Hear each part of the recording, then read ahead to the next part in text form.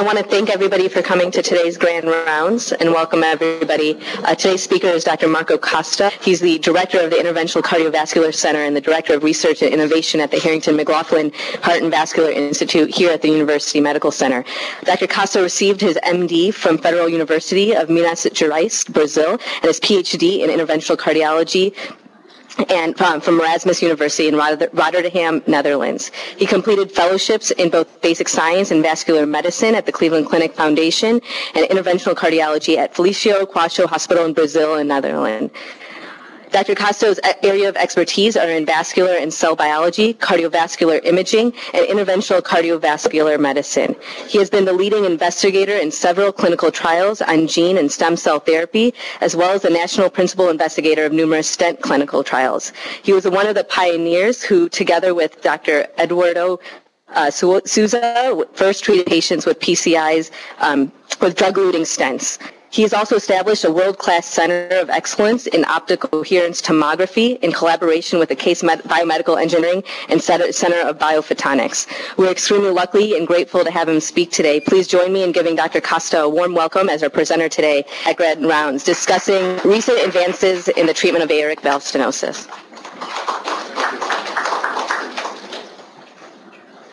Thank everybody for coming. Thank you for your nice introduction. It always amazes me how difficult it is to say such in Portuguese for foreigners, but you did a very good job. I have been here before. It's a pleasure and an honor to be a member of this faculty. Most of you might know my background. We work a lot on imaging, and usually my lectures are very imaging-oriented and fleshy, but today I kind of try to tune it down and be a little bit more of a clinician than just an interventional cardiologist, which is basically a plumber in the cath lab.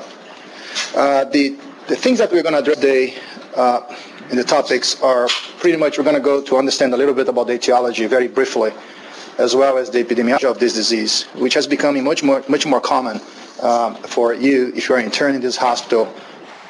You appreciate that we have more and more of these patients in our units. Then we're going to go one single slide on physical examination. I think we should never underestimate the value of proper medicine and bedside examination for these patients. And obviously we're going to talk about how it stratifies the disease is not so simple as it appears. And finally we're going to talk about the prognosis, and obviously the main focus of this lecture will be the invasive new therapies. As you know, up to this moment, aortic valve through surgical approaches are the standard of care. So we're here exploring new areas and new avenues, and we're going to discuss with you some recent updates, particularly that came from the European Society of Cardiology meeting recently. So let's get started with the etiology. So if you have a normal aortic heart valve, that is how it should look. It's a three-leaflet, there is no thickening, and this would function. However, if you have one of these three conditions, one is congenital bicuspid aortic valve, which the most common presentation is aortic stenosis at the latest. Patients usually present a little bit earlier than the other most common form, at least in the United States, of aortic stenosis, which is the senile degenerative calcific aortic stenosis. The bicuspid valve has a little bit different presentation and is at this point still new advances because the disease is not solely involving the valve itself, but it's a disease of the aorta. And for that you need surgical approach to be able to correct this disease in full spectrum. Now, if you look at senile aortic stenosis, it's three-leaflet, and sometimes it's very difficult for us to distinguish between the two because the chorotomy may have fusion, and it's very difficult to differentiate this particular type of disease from that. Patients with multiple imaging modalities we're going to discuss later, so to facilitate the distinguishing because the treatment options are a little bit different. And obviously, where I come from, South America, we have a lot, and one of the very common for stenosis rheumatic, or it's also very difficult to differentiate these two causes because this might also be a late presentation of the process. So that being said, This slide I put it specific for my colleague Mukesh Jain, who would not let me speak about a disease process in the aortic valve without talking about the pathophysiology and mechanisms. The mechanisms are not so much different from the mechanism of arteriosclerosis as you have known. The central process is actually inflammation leading by monocytes and macrophage. It's believed that endothelial denudation with high shear stress, is high velocity of flow in the aortic leaflet, associated with the low shear stress in the abluminal or the opposite side of the vessel where you have the turbulent flow in the aortic side of the valve, may create conditions that promote upregulation of inflammatory markers and other markers and transcriptional factors, thickening of the valve, and later deposits of calcification. Very similar to our testing encounters. So we are here very fortunate from a scientific and research perspective to have a number of these patients as the population ages. This is the prevalence of the disease. As you can see, it increases with the older the patients and the older the population, the more patients we're going to see. And we have seen this over the past 5 years. I can tell you that during my training as an interventional cardiologist, I have treated a lot of patients with balloon valvuloplasty in the old times. The frequency of patients that we see every day, at least here, it's certainly drastic compared to what my experience has been in the past. And this shows you that there is a high frequency of aortic valve pathology already present in patients that are 5 years and older. Almost almost 2/4 of those patients, or half of those, if you put together, 40% have some sort of disease. What is problematic of this graphic is that these patients are at high risk for events. Whether sclerosis of the aortic valve is a marker of advanced atherosclerosis disease, or it's a leading disease that's going to lead patients to have aortic stenosis, is still unclear. What we know is that 40% of these patients, if they live longer, if they don't die for other types of causes, they will develop severe aortic stenosis and will end up. So it's a very high number of patients that, when they find to have sclerosis, have to be carefully monitored over the subsequent years of their lives. So one of the things that is interesting to me as an interventional cardiologist is that I see these patients a lot in the cath lab. And most of them have these angina symptoms. They have exertional chest pain.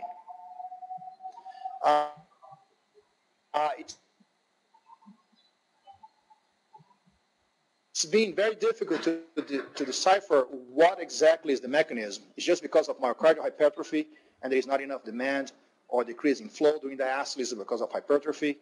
But the truth is, we didn't have much of the information until very recently. These colleagues, which is actually not published yet, have a sensor and a pressure sensor into the coronaries. Before they did the TAVI procedures, you can't do that in the OR. So now this procedure is done in the cath lab or in the hybrid ORs. You use all these interventional tools. So they put this catheter, so it's what they call is the ability of the valve in patients with normal valves, but is always decreased in patients with lower valves. So they did this very nice mapping. I'm not going to spend time, but the reason is that there is a couple of mechanisms. So when you exercise or you demand some more flow of using any drugs to increase compression, so you also have increased microvascular suction, and therefore you increase coronary pressure. Diastolic pressure decrease, so you decrease coronary flow, and you lose some of your suction. So very interesting reading happening to these patients. Why do they have chest pain? Why do they come with? But the most important risk stratification tool that we have, it's a very simple and elegant tool, it's the echocardiogram. So here you have a transesophageal echocardiogram. We don't do this routinely, but I select this case because it gives you a very good perspective of the three leaflets of the valve, and the pore opening of this valve, and the amount of calcification, which is those bright spots that you see there.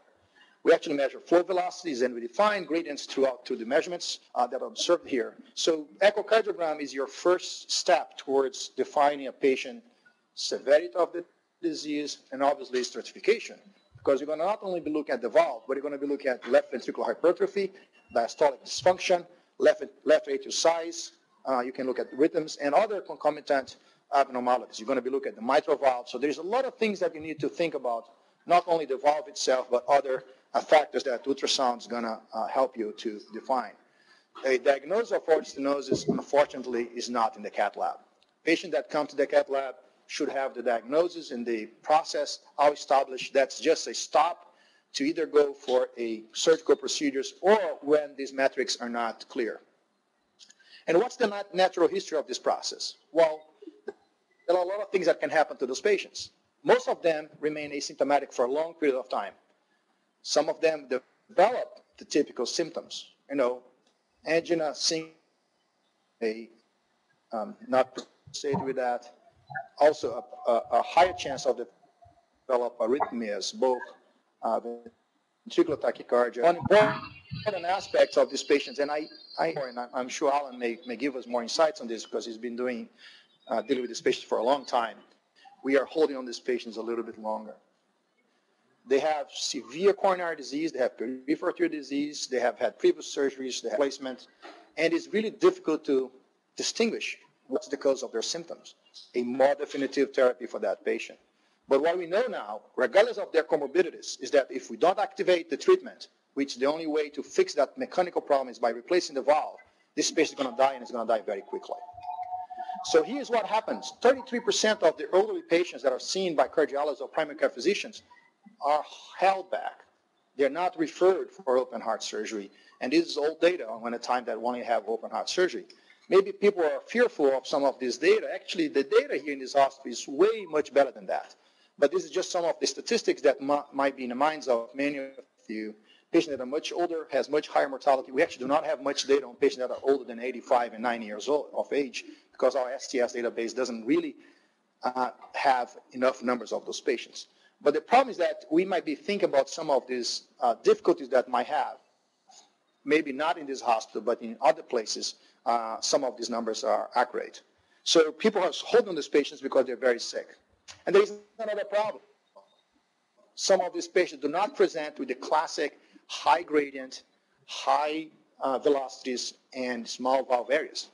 They have what they call low gradient severe aortic stenosis. What is interesting is that these patients also are at high risk. There is a huge controversy now because we're seeing many more of those patients in our clinics, and in the clinical trial it's been very difficult to decide where or not to include those patients. And this is a very interesting study that I would recommend you to look.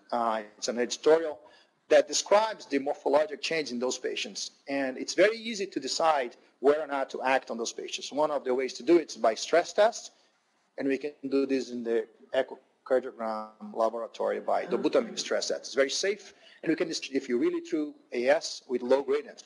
What happened to many of these patients that you can notice in this slide, they have small cavities. So when you do your classic ejection fraction, which is the classic number that everybody uses, patients have normal ejection fraction.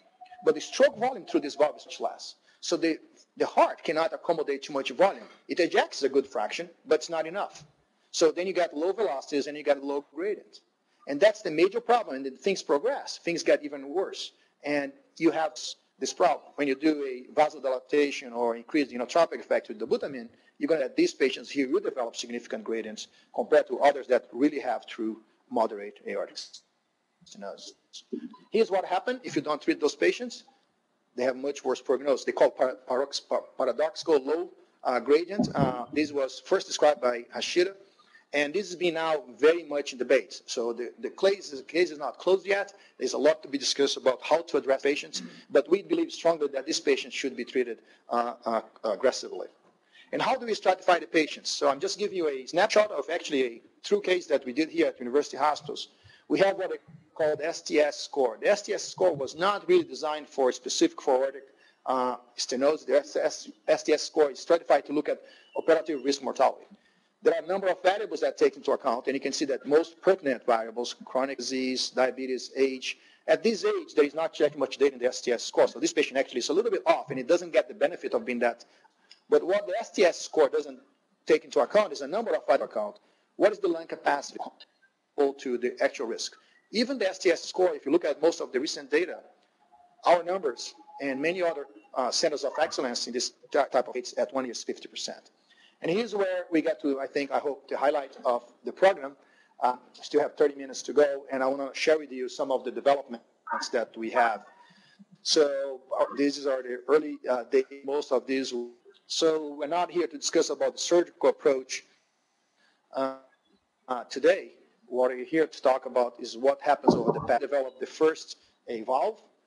He had to go to the pulmonary venous system across the right atrium, transeptor, and get access to the left atrium, cross the mitral valve, make a U-turn, cross into the aortic valve, and deploy his first valve. So as you see, interventional cardiologists are very brave and innovative.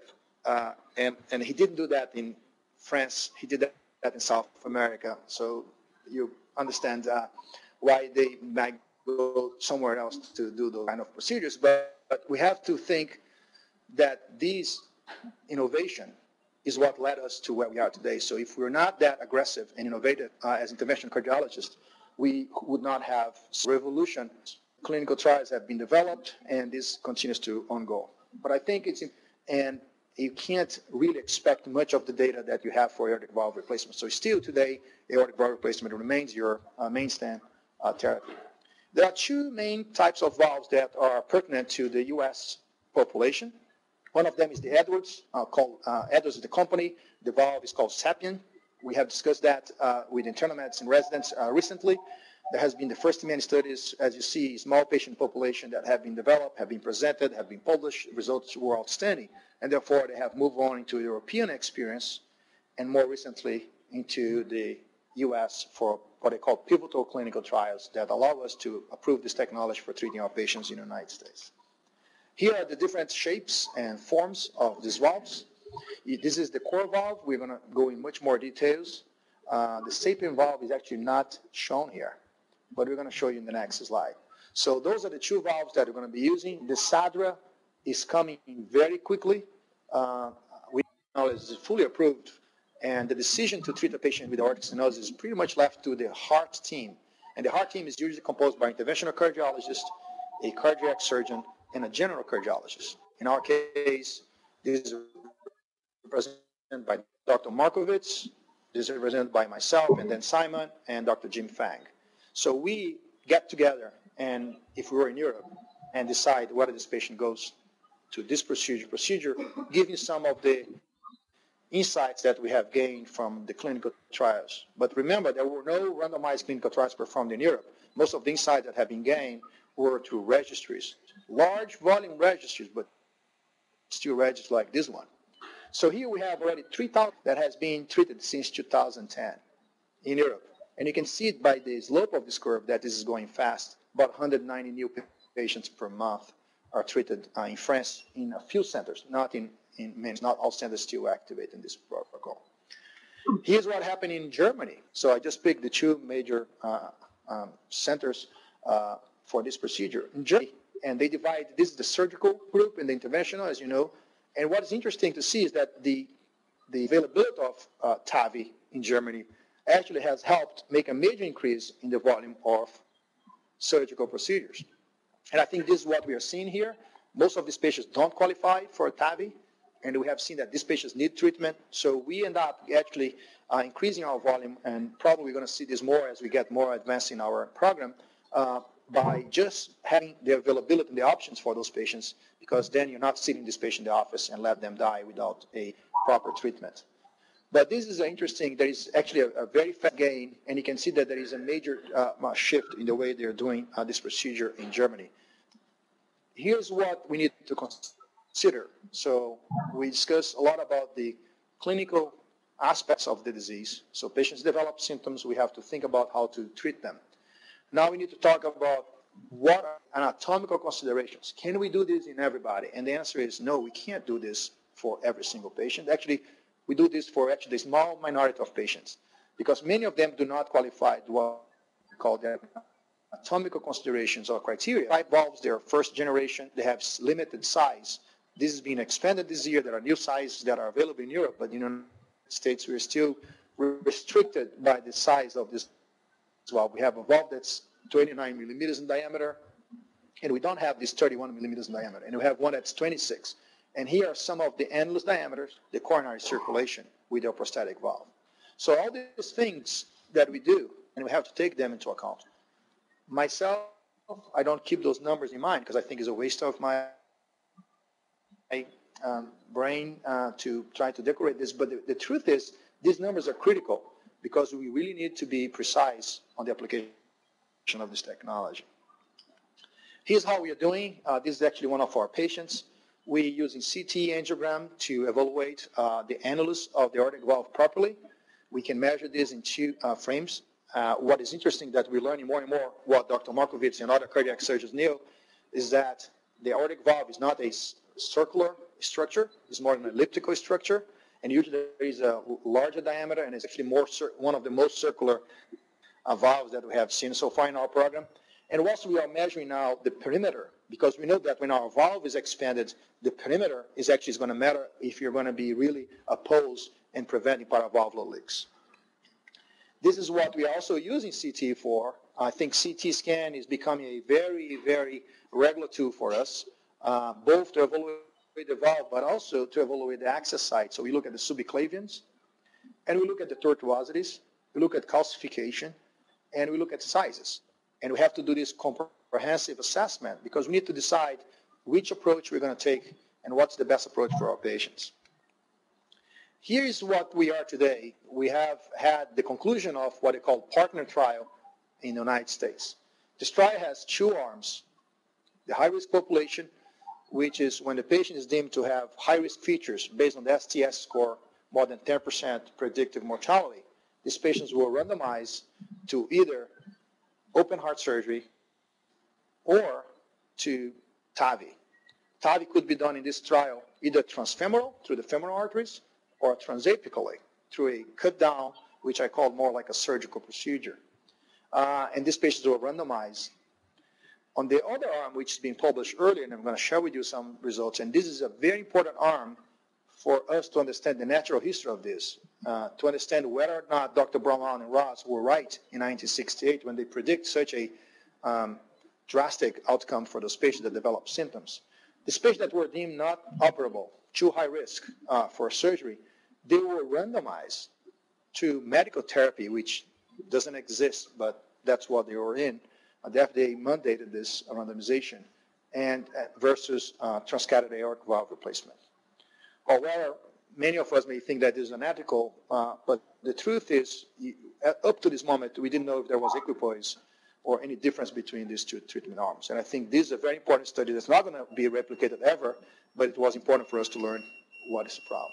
This is the original publication. I think this is the major publication in the United States. It's groundbreaking. And this is what we found.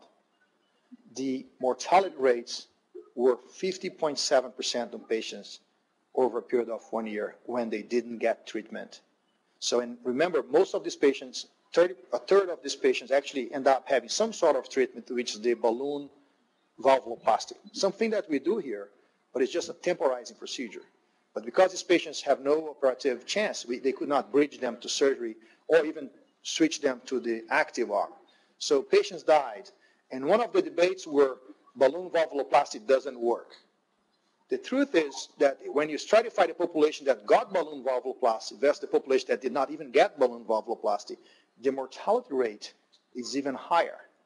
So therefore, indeed, balloon valvuloplasty actually helped a little bit the natural history, which is not natural history because we already did a procedure on these patients, to decrease this to 50%. Otherwise, you'd be talking about 60 to 70% mortality rate for these patients if nothing was done.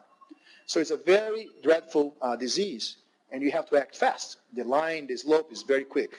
Obviously, these patients are inoperable. They have multiple comorbidities, and they are very high risk. So there will be a high incidence of death over the period of 1 year in these patients. No question. When you look at cardiovascular mortality, same trends are observed. So actually, 10%, if I go back, 10% of this is actually non-cardiac, which would be expected. But there is 20% that these patients have developed advanced heart failure, pulmonary hypertension, or other comorbidities, arrhythmias that might be associated with cardiovascular mortality. But almost everything that you see in the death rates on the patients on the medical group are actually cardiac. So if we don't fix the valve, this patient is going to die from their heart. If you fix it, 10% of them will die from other causes, but you're really preventing mortality and preventing death for these patients.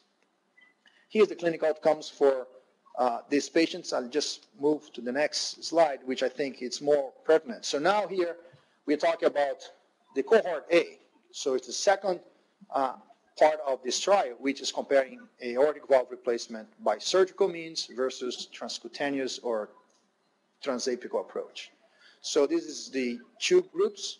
You can see that the outcomes, which the all-cause mortality at 1 year, is absolutely identical between the two groups. There were no difference in mortality that we could identify in this trial. So therefore, the trial met the non-inferiority pre-specified margin and was considered to be a successful trial for the tested hypothesis. But the one thing that this trial also allowed is for us to understand the nuances of approaches. So there are many ways we interventional cardiologists and surgeons can get to the heart. So one of the ways are the transsubclavian access, which Dr. Markovits is one of the pioneers of this technique, and actually we have reported one of the new ways to do this procedure, and I'm going to show you a case in a minute. And also the most common for us interventional cardiologists, the transfemoral. And actually, as we get more experience, it appears that this route is the easiest, the most comfortable, even for cardiac surgeons and anesthesiologists that work with us in the lab. This route is probably going to require some adaptations of the technology because it was really designed to be a transfemoral, but certainly is a great alternative and a great access for patients. This has been successful, to my surprise and to the surprise of many, including Dr. Markovits.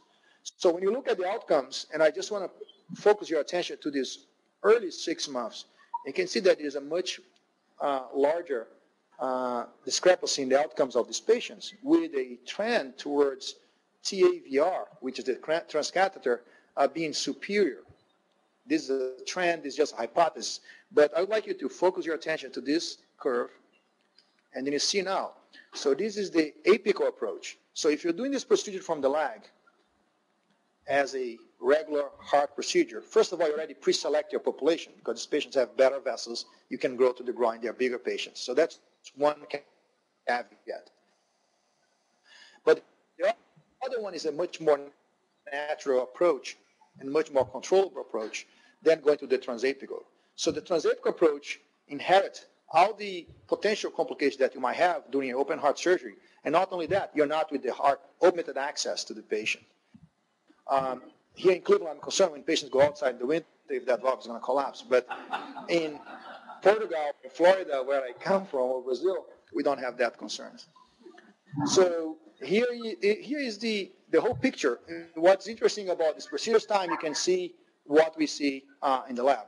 Many years surgeons recorded videos, and we have difficulties to understand the anatomical landmark procedure. From the leg, you have this catheter in the ascending aorta. This is the descending aorta. This is a pigtail because of the shape of the catheter, the valve plane. This is the heart. You can see the calcification of the mitral valve. This is the calcification of the lungs. As you can see, this is a very calcified patient. They are old. So at the same time, we put a pacemaker because we're going to do this with a balloon tip. We're going to do this to we diminish the power of the ventricle that tries this valve as we're trying to inflate in the aortic valve. These are actually new techniques that we've been using and has been very successful also for balloon valvuloplasty. So we have another wire that's coming from the subclavian to left ventricle. We're trying to advance this valve, so that's the big long prosthesis. We are going to the ventricle. We're going a little fast. It get tangled a little bit in the pigtail. We're going to correct that. As I show you. We use that pigtail to take pictures. You can see the aortic valve, the arch, the positioning of this valve. You want to position two of those crowns below the valve. This is done in a very controllable fashion. What's interesting about this valve compared to the sapien valve is that the other one you have just one time. You inflate the balloon and you pray that it's in the right place. So that valve has a very steep, very slow learning curve, and there is a lot of depth that goes along the way when you implement that program in your center. The core valve is very forgiving, so I have total control of this valve through these little clips there. I am just taking pictures, and I continue to do that throughout the procedure. Here is the valve as it's being deployed. So let's see if we can play it again. Markovits actually pulling this back, and it's going to release. and this valve is deployed. And this is the result. This is a CT scan that we do on those patients. We have a study in Portugal that we are following up these patients with CT scan serially. This is the valve in a cross-sectional view, and this is your new valve. And the coronaries that are circulating. So that's why the coronary sinus is important, that you have this extra room here to treat those patients. It is a very cool procedure, I can tell. And as I said, the learning curve for this is very simple. Even Markovits and I can do this safely. 98%. If you're now experienced, go to 98, and if you're more experienced, remains 98. So there is no really much difference between the results that we're going to get here or we're getting here. Although we are very experienced in the center, I have done more than 30 of these procedures, 25 abroad and 11 cases here, and we have been very successful. For American standards, we have the largest experience in TAVI in the country. Here is the mortality rate, a finite number of patients. The 30-day mortality is very acceptable. Remember, these are patients that are very sick and inoperable. This is a list of all different publication operators in Europe, comparing Medtronic core valve and Edwards Sapien. And you can see that there is a little discrepancy in numbers based on accuracy of data, based on expertise, based on the heart team approach. But essentially, you can go anywhere from 6% to 15% 30-day mortality. Depends on your population. Some updates, as I mentioned to you, the France study before. What I find interesting in this is that in France, 75% of these procedures are performed in a regular cath lab. That's definitely not our approach here. We do anesthesia, imaging team, vascular surgery, cardiac surgery, interventional cardiology, and cardiology for the success of these procedures. And we are one of those 15% of the groups that do have a super nice hybrid operating room that we can perform this safely. This is the mortality risk. It's interesting in France that they have access to both technologies. They use both liberally, and they have very good outcomes in this population. This is the results. One of the things that I don't want to leave here without talking to you about is the need for pacemaker. Actually, our electrophysiology colleagues are happy we're doing this because 20% of those cases will require a pacemaker. This is actually a very good number. This number can go up to 30, depending on your population. And this is more a specific problem of the valve that actually we are using here, although it's safer. It does have that requirement. We actually put a pacemaker on a patient today that we treated last week. The Edwards have less problems, but this is not the requirement of pacemaker is also not minimal for patients that have aortic valve replacement through surgical means. So it's a problem.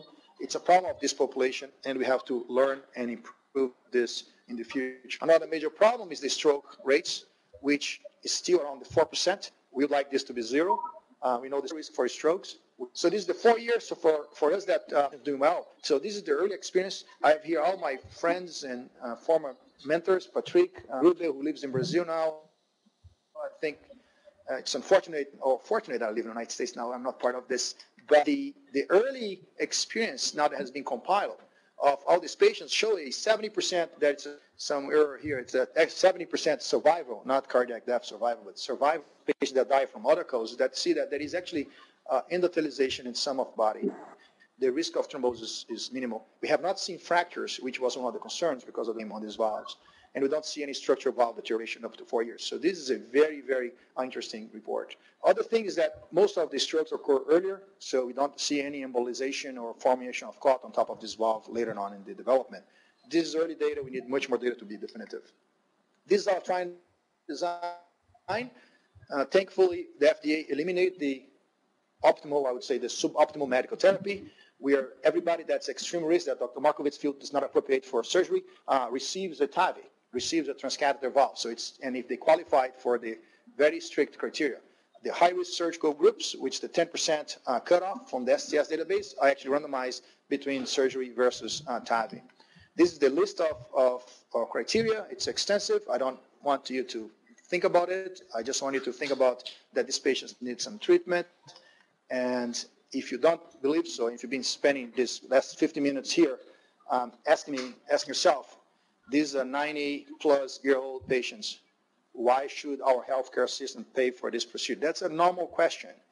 And I think the reason why I think we do this is this example. This is our patient. He's 90-year-old, Dr. Jim Feng's patient, who came for us, and he is a volunteer. He dances and sings, and he couldn't do this no longer. And this patient couldn't live his life. So 90s, we have to go through a 6-month process of getting ready for this procedure. And a month after he got the procedure, he got this award. So if you want to get an award, just come talk to us. We can give you a valve. This is the team, as I mentioned many times, is a multidisciplinary. It's not a small team. Sometimes it's chaotic. We have to deal with a number of different coordinations and schedules and time.